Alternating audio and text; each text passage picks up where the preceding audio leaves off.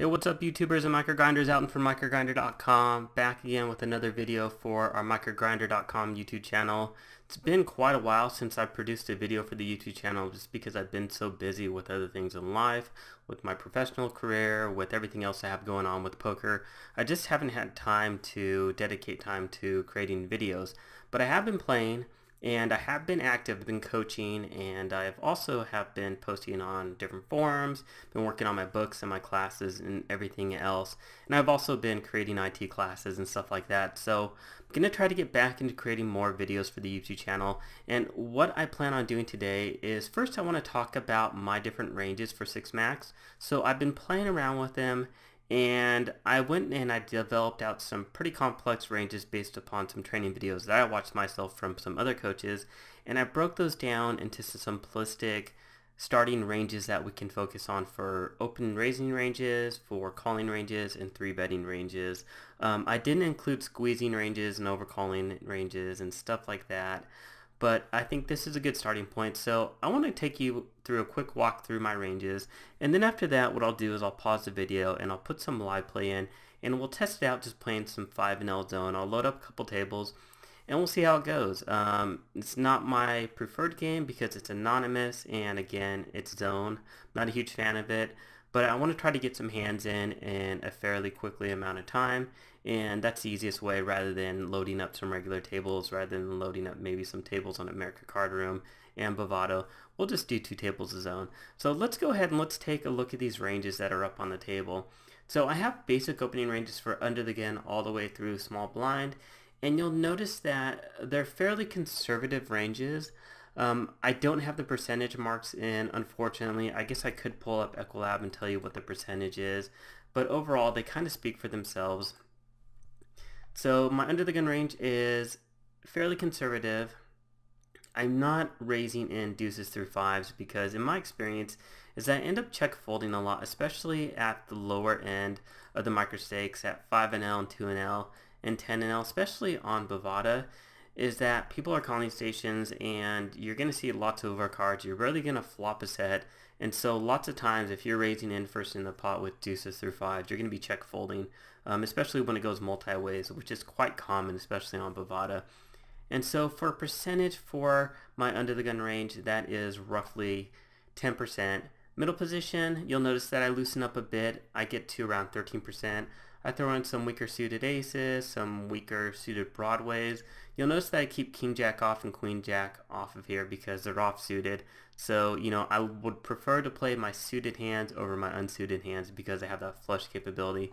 And I'm throwing pocket 5s in. Still in middle position, I'm not opening deuces through 4s because I think they're too weak. Again, we're going to be check folding, especially when we go multi-ways. Cutoff, we get to, looking at Equilab, 22% approximately. And, you know, I think this is a decent range. A lot of people are going to say you need to open wider, but you'll notice I have all my suited aces in here. I go to ace-9 offsuit. I got a lot of my broadways in here. I'm still not doing queen 10 off and jack 10 off, and I have all my pocket pairs. By the time we get to the cutoff, I have a fair amount of suited connectors and suited 1 gappers. Again, you'll notice I'm not doing any of my off-suited because I want to stick with the suitedness for that chance to hit my flushes. Now, by the time that we get to the button, I am opening a fairly conservative range. Again, only 35%. You notice that other people are going to say I need to be opening all the way up to like king 4 suited and queen 4 suited and stuff like that.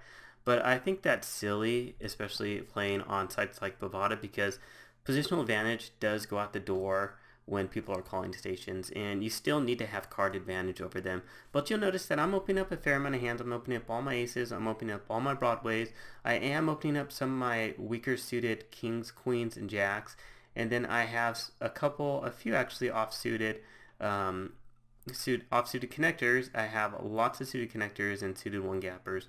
And so it's fairly decent range. Now you'll take a look at my small blind range. This is the same thing as my cutoff range. I think it's fine. I actually did throw in a couple more hands, so I think the percentage on that's 24%. And this is really going to be if you're playing on a site where you can use Poker Tracker 2 or Hold'em Manager 2.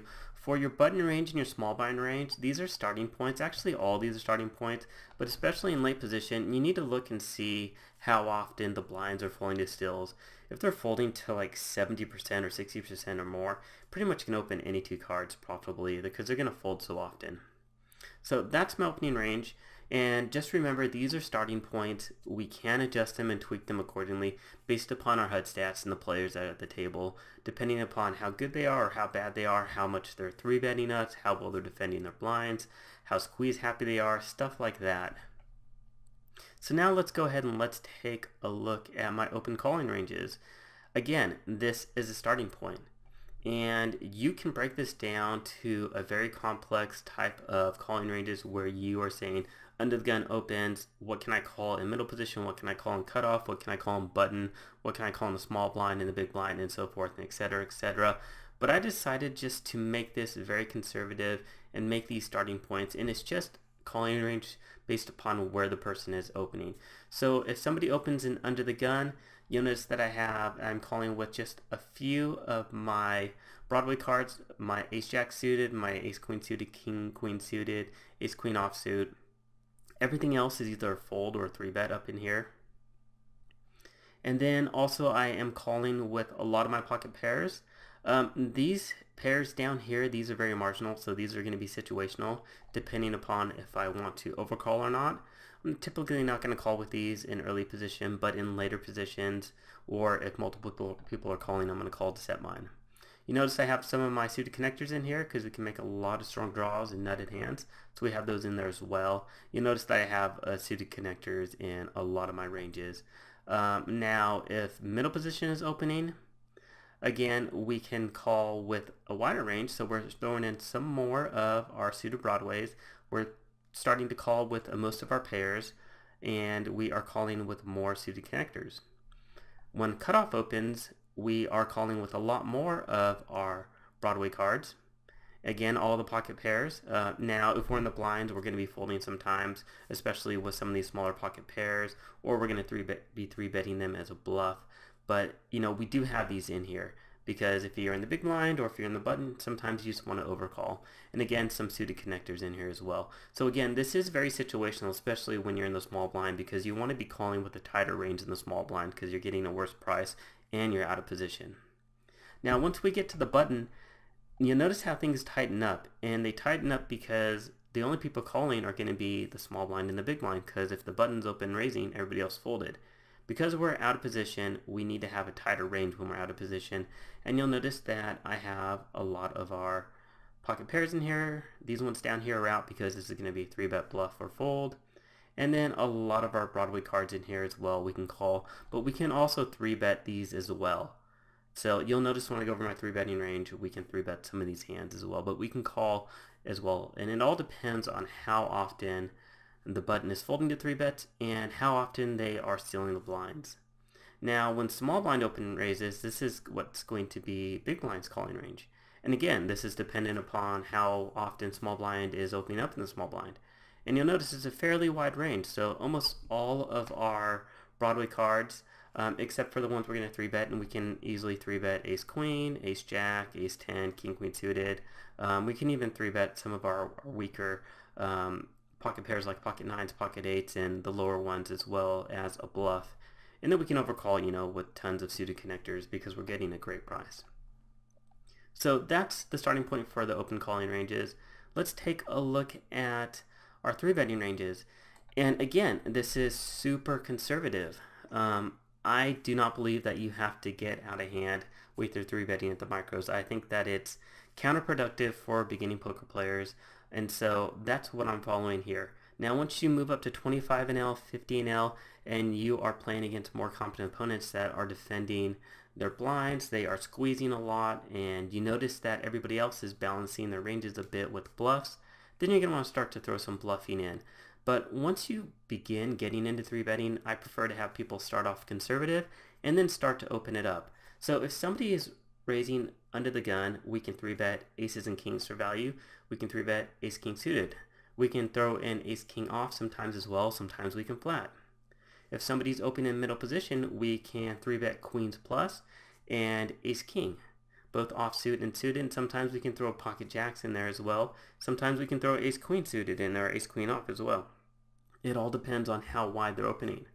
And then for cutoff, we open it up a bit more. We're 3-betting ace queen plus, we're 3-betting jacks plus, and sometimes even pocket tens. And then for the button, again, widen it up a little more. Tens plus, ace jack plus, and then again, sometimes we can throw in ace 10 suited, pocket nines, king queen suited, hands like that as well. If small blind is opening, we can 3-bet from the big blind with a really wide range. Pocket nines plus, ace jack plus, ace 10 suited, king queen suited. Lots of different hands we can 3-bet for value against the small blind open. And then I have some bluffs in here for bluff range, and I forgot to put in the small pocket pairs. I actually need to fix that, and while I'm doing this right now, I'm going to throw that in there. And so for a 3-bet bluffing range, we can put in like pocket deuces, threes, fours, and maybe sometimes fives. I'm just going to leave it at fours. We can do our suited connectors, and we can do some of our weak suited aces. Now, the question is, why am I composing my bluffing range this way? Well, I'll tell you why I'm doing it, and let me go ahead and copy in these bluff cards. So let me copy this over here, and let me just update this. And I know that this is going to look funky, but I'll get this fixed. Here we go. So you don't need to get out of control with 3-bet bluffs, but if you feel like bluffing sometimes, these are hands that you're going to want to bluff. And let me tell you why these are bluffs and why we would want to 3-bet these over something like ace 10 suited or ace jack offsuit or king queen offsuit or pocket eights or pocket sevens. With deuces through fours, we typically want to 3-bet those because, again, we really don't have that much post-flop value with them because of the overcard aspect. So if we're out of position, or even if we're in position, typically you 3-bet these if you're in the blinds. But if you're out of position, somebody's still in your blinds, it's enticing as a beginning player to overcall, but you're going to be check folding the majority of the time because number one, overcards are going to come, and number two, you have a positional disadvantage being out of position. So it's easier just to 3-bet bluff with those because people are open with wide ranges in late position. They can't call your 3-bets, and you can take down their money pre-flop. Now, why the weak suited aces? Because they have blockers, so they reduce the probability that anybody has an ace-x type of a hand by 25%. And if you do get called by, say, pocket queens, jacks, or tens, they have post-flop playability if you flop an ace. And we want to play the suited ones. We want to 3-bet the suited ones that ace 5 through ace 2 because, number one, you can hit a flush. Number two, you can hit an ace versus, queens, jacks, tens. And you can also hit the wheel. So you have lots of playability with these. A lot of people are going to say you can also do the weaker kings, but because I can't put that straight in there, and it's more likely that somebody may call me with like a king, queen, queen, pocket queens, pocket jacks, pocket tens, those type of hands down here, then if an ace hits, I'm going to have more playability. And then we can also 3-bet as a bluff our suited connectors. So why would we be doing our suited connectors over something else like ace 10 off, ace jack suited, ace jack off, king 10 suited, those type of hands? Because if you get called, let's say we get called by ace queen or ace king off or pocket kings or pocket queens or king queen suited, these are going to have a lot more post-flop equity than a weaker ace. Because if they flop an ace, then you're pretty much dead. Your hand cannot improve. But if you are up against a range up in here, then the cards that connect with them are not going to connect with you, and vice versa. But if they do hit, let's say somebody calls us with ace queen off, if they do hit an ace, if it's something like an ace jack 8 and you have 10-9 suited, then you have an open-end straight draw. Or if it's an ace queen 10, you still have a straight draw with your 9-8, and vice versa. So if you look at these lower ones as well, you have straight draws and you have flush draw capabilities. So in terms of post-flop equity, these are going to have a lot more post-flop equity than some of these weaker cards up in here. And typically that's why we don't 3-bet those that often, because if you 3-bet something like an ace 10 and you get called, you can be in a dominated spot and you have to tread the waters post-flop if an ace or a 10 hits versus your opponent. So that's my ranges. Like I said, they're fairly basic. There's really not much to them. You can definitely, you know, throw these in Equilab. That's what I did. And let me pull this over. So here's my Equilab setup here, and you'll notice my ranges, opening ranges, calling ranges, and 3-betting ranges. I have them all into here. And I put a lot of different ranges in here over the time from different series and courses that I've watched. But these, I think, are going to work out pretty well for me. I just put these together a couple days ago, so I haven't really tried them more than one session. But we'll give it a go. We'll see how it's going to work. So what I'm going to do now is I'm going to pause the video. I'm going to load up a couple zone tables and we'll be back in 1 second. Okay, so I have a couple of 5L zone tables up and running. And so what we're going to do is we're going to test out these ranges and see how well they work. One thing that I've been experimenting with out of position in the blinds is instead of having a fairly wide calling range, because I am getting decent pot odds, especially in the big blind, if I have a decent Broadway card, I'm 3-betting instead of calling. So you'll see me do that. Pocket nines, standard open. If you do Queen 9 suited here, I'm just going to fold. I know they're a bit deep, but I'm not. So, you know, it's not that great of a hand. I know I'm getting good pot odds, and people are going to say you should call. But you know what? I'm just going to fold. This is a very interesting spot. I am going to be betting on the big side, especially because he's short stack. I'm never folding here. There's so many draws, and that is a terrible current card. I am actually going to take a check call line, and if he jams, I just think we have to fold. Based upon the pot odds here, you know, I'm getting 33% pot odds, but I only have about 20% equity chance of hitting my hand.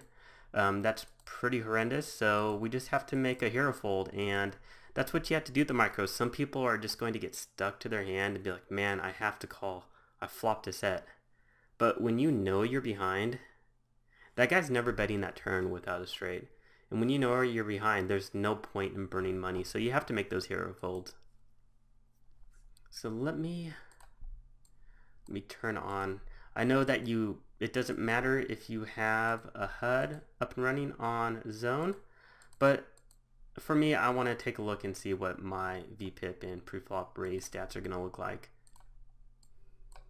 So I'm going to go ahead and just turn it on for me.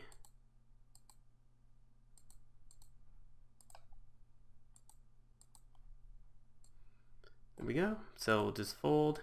Again, just fold, be patient.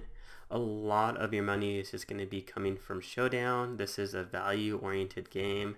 This is not the type of a game where you're going to be throwing out tons of bluffs. So I think that's a bit of a misnomer. I think that it works on tighter sites. When I mean by tighter sites, I mean sites with better players and nittier players. So sites like PokerStars, where people are playing Zoom, you'll notice 5L plays drastically different than 5L zone. King Queen suited, this guy is opening 4x, and if you take a look, if I take a look at my range, calling from a cutoff, I can call with the King Queen suited. It's not in my 3-bet ranging, but I'm just going to go ahead and fold because I know nothing about him. He's making a 4x open.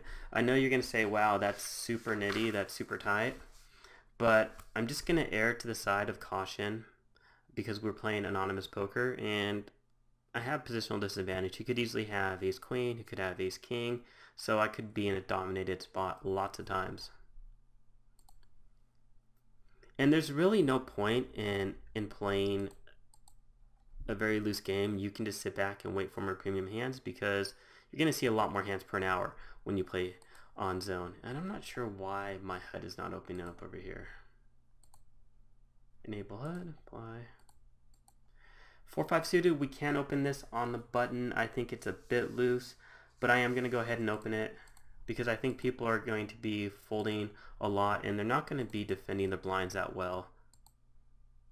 And as I say that, we get a call from this opponent. You know, if this was a different card, if it was like an 8 or a deuce and it was a rainbow board texture, I think this would be fine to barrel on, but I don't think I'm going to get much folds. I think this hits a lot of his range and he has lots of draws.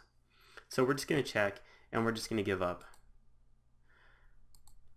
Standard 3-bet here. Just get it in. And we'll just fold our 4-5. Terrible flop for us. So at this point, I'm going to check. I think he has a lot of aces in his range, and if he doesn't have an ace, he's going to check back. So again, I'm going to check the turn, and we're checking for pot control. Pocket jacks on a 8-king-5 board. I am going to check back again. This is okay for checking here. I have to call, getting that price. And again, I'm going to check. When he bets the turn, I'm going to call once. When he bombs river here, I think he almost always has ace. I have to be right only 25% of the time, so I am going to look him up. And he ends up hitting 2-pair with a jack-7 in a 3-bet pot. Pocket jacks here. The straight got there. I think we have to fold.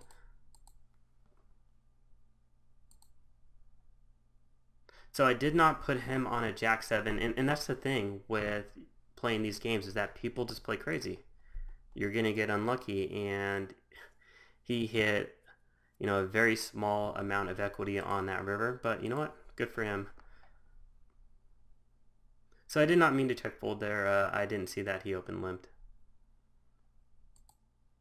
So unfortunately, cards are not running our way so far. Pocket jacks, pocket kings, a flop middle set. But you just have to be patient.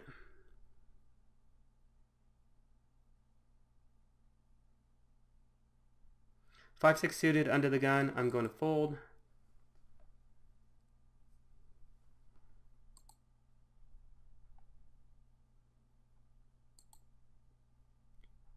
So just make all the standard folds.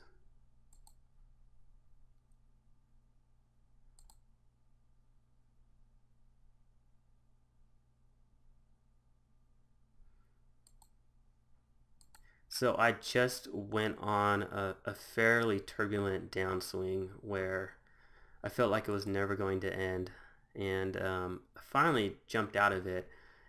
It was so bad that I would be going to the river with something like a 92% or 88% favorite, where my opponent only had 1 to 3 outers, and it seems like they always hit them. People call me in 3-bet pots with jack 10s and 10-9s and hitting runners for flushes and straights, and it's like, man, what is going on? Ace-7 off in the small blind. I am only going to be opening off a cutoff range, so I am going to fold, especially against a short stack. You know, pocket aces all in pre-flop versus kings will flop a set, kings all in versus queens will flop a set. I did have one hand where I had ace kings versus queens, and we both flopped a set, and he ended up hitting quads on the river. That was pretty sick. But you know, things like that were happening, kind of like things are happening in this session where with flopping the set and just getting crushed with that turn card, which was, I wouldn't say crushed, but just a bad card. So pretty standard open blind versus blind. Here, easy spot just to the barrel. Ace-9, I am not going to defend. We could throw in a 3-bet, but I'm not going to 3-bet. The 7, he could have a 7, but again, I'm just going to bet just over half pot size bet.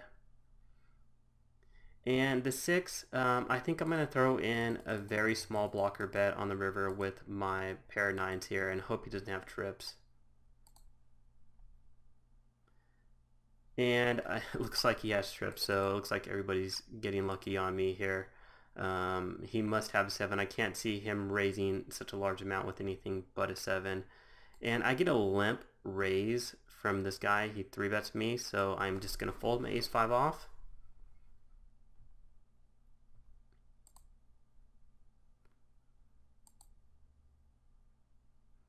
But I've noticed that, you know, in that downswing, almost all my variance and all my bad beats happen on zone. So I am a bit cautious and a bit skeptical about zone. So when he opens, I can call. I think it's a bit marginal. I could also 3-bet, but it's not suited, so I'm not going to 3-bet. I'm not going to defend in the big blind, so I'm just a fold.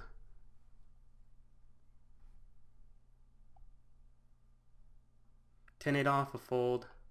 7-9 is a fold as well.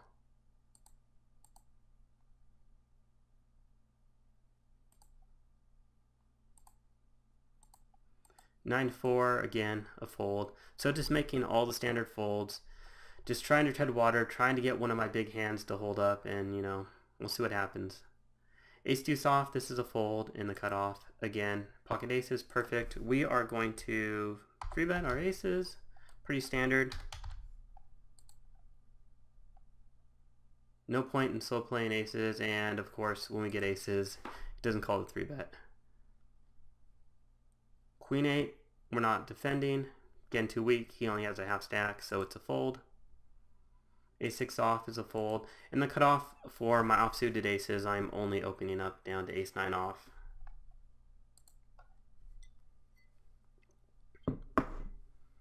Five-6 off, this is going to be check fold. Not looking to defend this to a raise.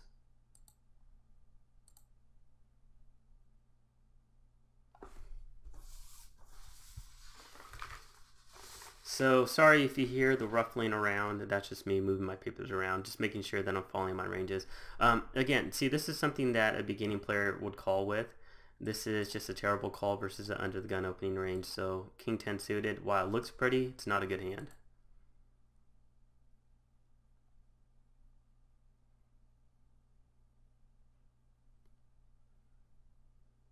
So middle position opens, pocket 10s, and I think this is a good squeeze pot. I'm going to go ahead and squeeze here because we are playing speed poker and people tend to overfold.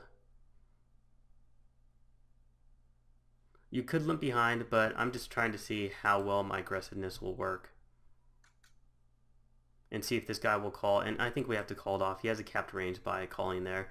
And we get in with the best hand. That's all that matters. He does hit his king. We don't hold up, but the fact that we got all in with the equity favored of I think like 52%, that's all that matters. But when you're not running good, you're not running good. I think we're something like 1 for 4, 1 for 5 with pocket pairs so far, with jacks, kings, aces, 10s. King queen off, going to be a standard open. Ace 5 off, this is a fold.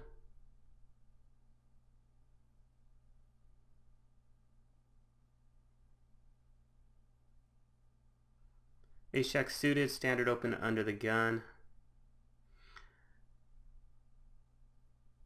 And this is not a good flop for us against 3 opponents. People like to call with aces, so with middle pair, we're just checking here. I forgot to say this is Friday on Bovada, so the games are super fishy. So you're going to see people doing a lot of silly things that don't make any sense. And that's why you saw what happened there with the ace king off, where he just flatted and then he decided to jam. Here when it checks around, I would assume one of these players has an ace. So I am going to go ahead and fire out a bit of a protection bet here. We don't have to bet that much, just over a half pot size bet. I think it is possible somebody could have an ace, but I would assume that one of these players bet the flop with an ace. And when he calls here on the turn, it's very likely that he has an ace or he picked up the wheel draw or a backdoor flush draw. And he could have something like a jack 10 as well, or a king jack or a king 10, that type of a hand where he wants to see the river. And then the ace hits on the river. I think this is a pretty good card for us because it's harder for him to have an ace. So again, I'm going to put out a small thin value bet and try to get value from smaller pocket pairs. But if he raises me, I mean, he must have trips. And if he does raise, then we're just running into the top of everybody's range this session. But he calls, so it works out. Happy days for us, finally winning a pot. And let's see what we got him to call us down with.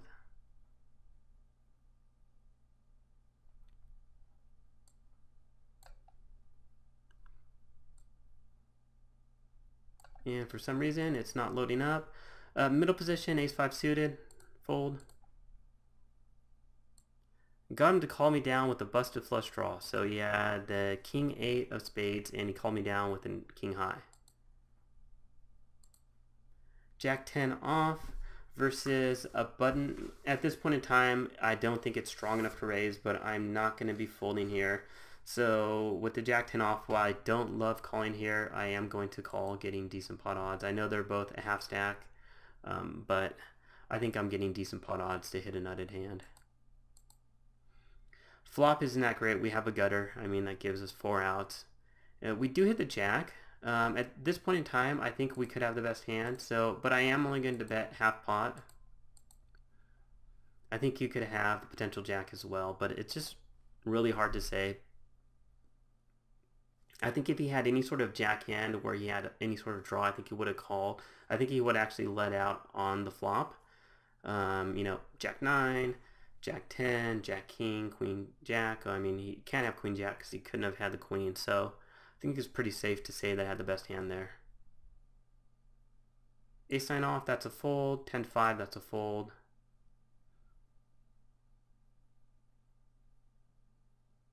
Ace 4 off, that's a fold as well.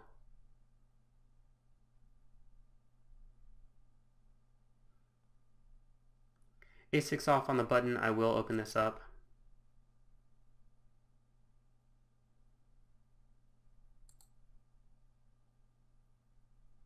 But I am not going to call, so that's just a fold.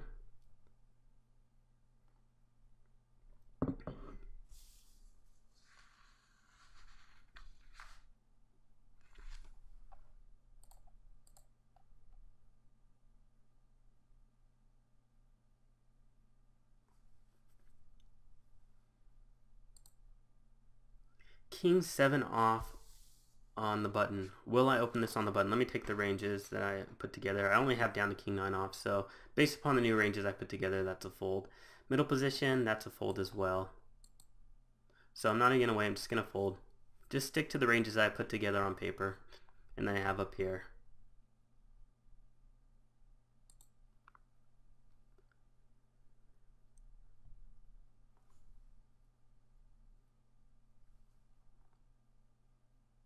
So this is one of those interesting spots where I think people want to defend. We have a cutoff open. We have Queen Jack offsuit. This is a tough spot because this opponent is calling. We are getting good pot odds. I don't like to overcall. I don't want to squeeze. I am going to call, but I'm not happy about it. And the only reason I called was decent pot odds. And, you know, Queen Jack off, I think it's okay. When he leads out, we're just folding here. And pocket threes, I don't see a point in raising here because, again, we're just set mining. So I'm just going to check and try to hit a 3 and just give up.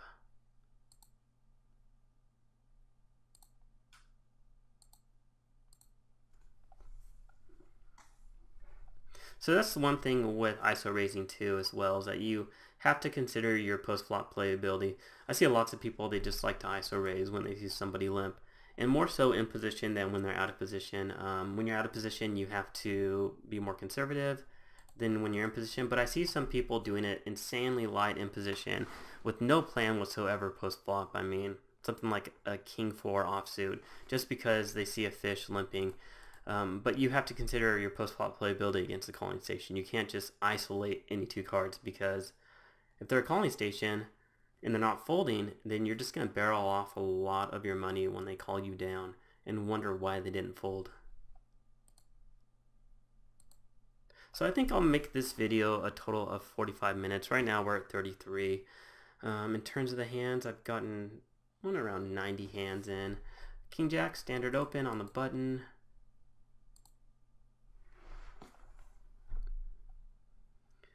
Good flop for us. Get called by lots of worse cards. Again, I'm going to barrel the turn because I have the up down straight draw as well. And then on the river, I don't see how I'm going to get lots of worse hands to fold, so I'm just going to check for showdown value, and we chop it.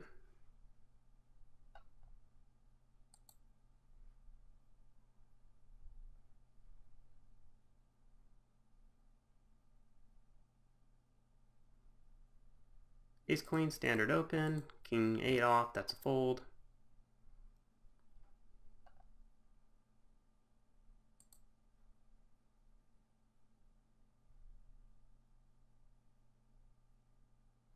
And when I open King Jack there, that's one of those spots where you see where the opponent called me down. I think that's a bit marginal. I think he should 3 that bet there. So we have button opening. What's my calling range? And I'm going to take a look. You know, button opens, Ace 10 off. It's outside my calling range. I think it's a bit too weak. I think I need to 3-bet that or fold. And I'm not going to be 3-betting Ace 10 off.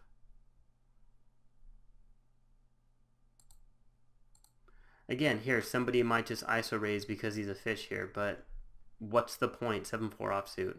So, you know, I just like to play it straightforward when I have terrible hands like that. I don't see the value in ISO raising there. 9-7 in the small blind. Can I open that? Yes, I can open that if it's folded around to be, but we cannot open it under the gun, right? We cannot call versus under the gun, and definitely versus a 3-bet.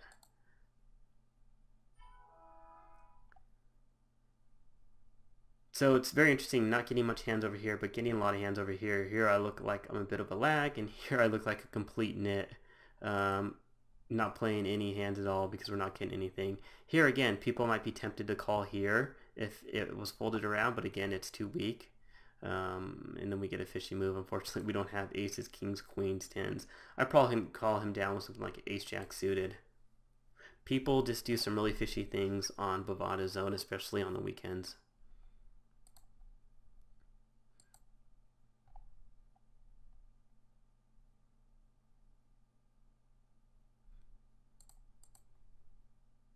Ace-2 suited, I'm going to fold. I would open that up on the cutoff, but I am not opening in middle position. King-8 off, is that in my opening range on this new chart? I get 3-bet versus unknown, and it's a fairly large 3-bet, so I'm just going to err to the side of caution and fold because we're playing anonymous poker. I don't want to show up against ace king, pocket aces, pocket kings. King 8 off on the button. This is a little too weak for me, so I'm going to fold. King 9 off is what I have on the chart, so I'm just following the charts. And another thing too is that when somebody 3-bets you when you raise under the gun and they are in the blinds out of position, you have to give them more credit because you have to assume they have an idea that you're opening a fairly tight range. And here again we just fold. I mean, we don't have any equity there except for a backdoor flush draw and maybe a run around straight draw. I didn't even really look at that. I don't think we had that equity. Let me go ahead and top up. So that's one of the things I have to remember on Bovada is to continue to top up.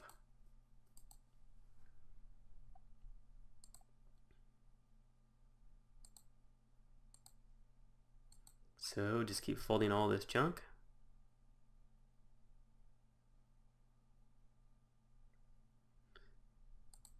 Here we go. We get the ladies. Maybe the ladies will win.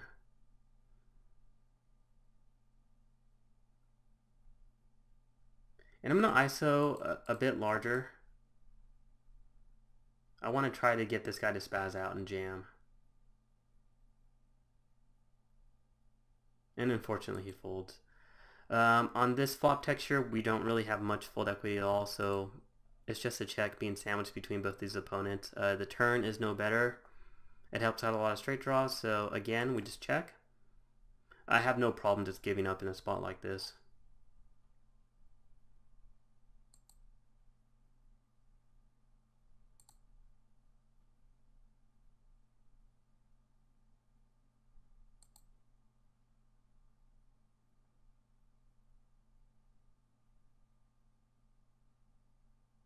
Queen Jack off, again, this is probably going to be a fold or a 3-bet, and I don't know anything about any of these opponents, so my 3-bets are going to be a bit tighter, so I'm not going to defend versus the button open out of position. And same thing here, the hand's just a bit too weak.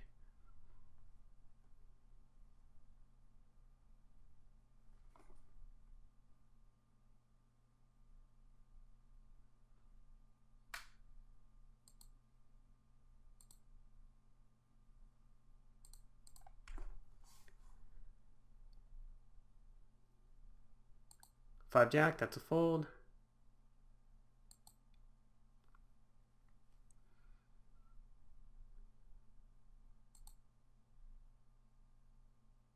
Ten Jack off. We'll see what happens with the action. I will open this in the small blind, but I will not defend versus a button open.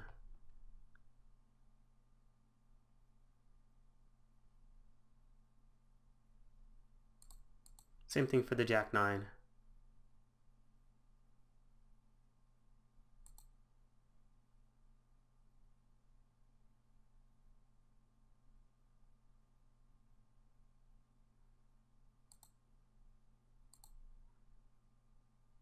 So it looks like he's timing out. Any second now, it should just go ahead and fold his hand.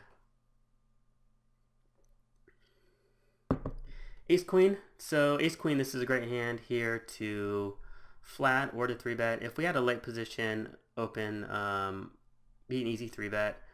This is a good spot to squeeze. So I am going to go ahead and squeeze.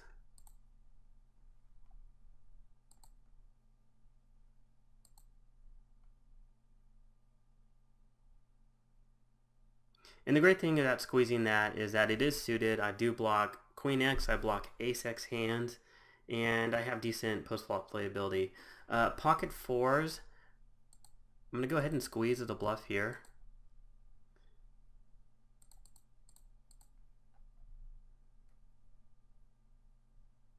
And a couple squeezes working back to back, so that's nice. One as a bluff, one as a value. And with Ace Queen's a bit of a value slash bluff. You know, it falls in between. We're not going to play too well against a 4-bet.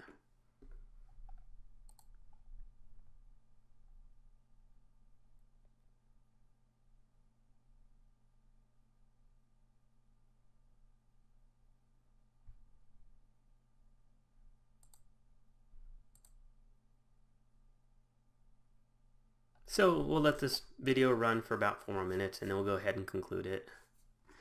Overall, you know, lost about a buy-in, but you know what? You run bad at the beginning of the session, that's what's going to happen. Got in with the best hand with the pocket tens, and you know, that works for me. Again, here I could squeeze. I'm not going to, well, you know, I may defend. I think this is a good spot to overcall because I'm not sure this guy's going to squeeze 3 people, and he's too short of a stack. So I am going to make an exception and overcall here. Try to hit my set. So when I miss, I'm just going to check. And the reason I overcalled is I think I'm getting decent pot odds there. But if I was just the initial caller, it's just an easy fold or 3-bet. And on this flop, we just fold.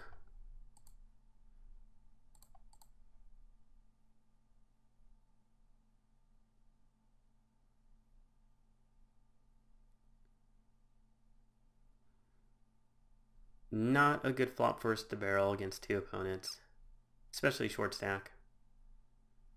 So I'm just going to check. Turn's even worse, so at this point we're done with this hand. We're not getting any folds from a King X, a 10X, any of those cards.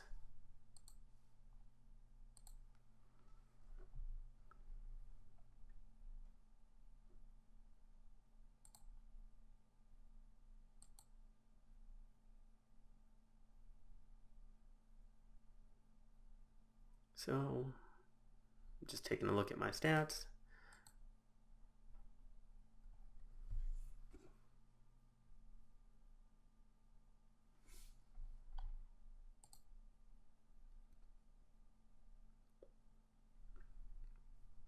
So if it folds around, I will be opening up 8-6 suited on the button.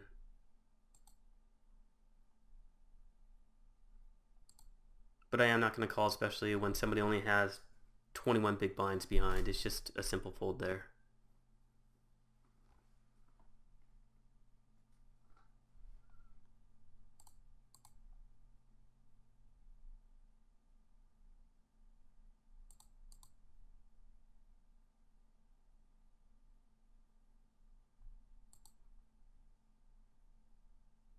So what you'll notice is that my 3-bet stats are fairly high, 11%, 9%.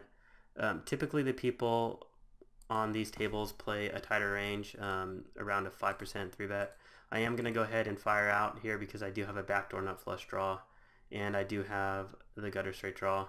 I think when he calls here, I think this is a safe spot to check because the jack does make some of his straights. 10 queen, but if he's on a flush draw, I'm still ahead. Ace 9 suited here. Short stack, short stack. I don't think I'm just getting that great implied odds, but I think I have to call here. And here I'm just going to check down for showdown value with ace high if he has a busted flush draw.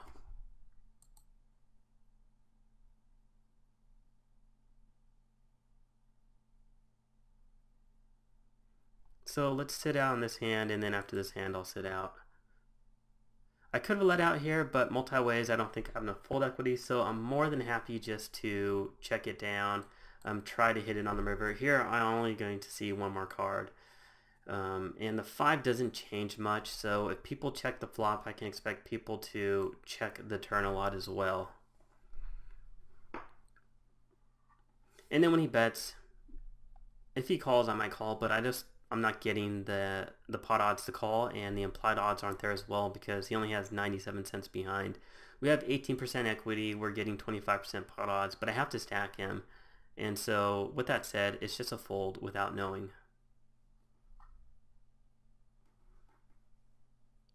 So we'll go ahead and conclude the video, but before I quit, one thing I do want to note is that you'll notice that my 3-bet percentage is a bit higher than typical, and that's because I am starting to adopt more of a 3-bet or fold game out of position, especially in the blinds, and I'm looking for a lot of good spots to squeeze as well, especially on zone at 5-0 because people aren't defending that well. They're happy to fold and move on to the next hand. And you'll notice that I'm not overcalling a lot. I rarely called. I found a couple exceptions where I felt like I was getting really good pot odds and I had to call. But for the most part, I am tightening up my calling game and not calling. Here we played a 24-20 game. Here we played a 15-15, just not getting any hands. This is more, representative probably of the style of play. Probably bring these together, it's just more, it's just your standard tag game. Probably will normalize to something like probably like a 21-18 or something like that. Now, in terms of c-betting, we're not even going to look at that. I just wanted you to take a look at my steal. So for steals, I stole 5 out of 5 times here. And for stealing over here, I stole 4 out of 4 times. And so what that says is that you need to be stealing a decently wide range. You'll notice that my range is fairly tight. And I don't think this is 100% truly representative because I did fold some hands. So I don't know why it is 100%, but I think I have a fairly decent steal rate overall for this session. For 3-betting, 11% here, 9% here, so we'll just call it 10%. And that's because I'm squeezing and I am throwing in some bluffs with my smaller pocket pairs, and I am, 3-betting, squeezing something like ace-queen suited, ace-jack, stuff like that. That's not going to be a standard 3-bet for a really nitty player. But overall, I think the session went fine. We did get coolered. I'm going to call it coolered. I guess not cooler. I guess we just ran bad at the beginning of the session where pocket kings didn't hold up in a 3-bet pot versus jack 7. First hand, flop middle set with pocket nines and, worst card on the turn in the world. And pocket jacks as well having to fold. So, lots of bad cards to start off the session, but that's how it goes. It's only 88 hands plus 66 hands, so what is that? That's like under 150 hands. Sample size is just very small. So you shouldn't take anything from that and just play your A game, and overall it's going to work out for you. If you have any questions about my ranges or how I played any of these, definitely let me know. Thanks for watching. If you haven't subscribed, please click the button down here in this corner. It says subscribe to my channel. And like I said, I'm going to be publishing more courses, not courses, excuse me, but videos in the future because I've taken a bit of a hiatus from the YouTube channel and I've been focusing on other areas, but I know I need to get back there and start giving out more videos for people to watch. So I hope you enjoyed it. Thanks for watching. It's been Alton with MicroGrinder.com. We'll see you at the next video.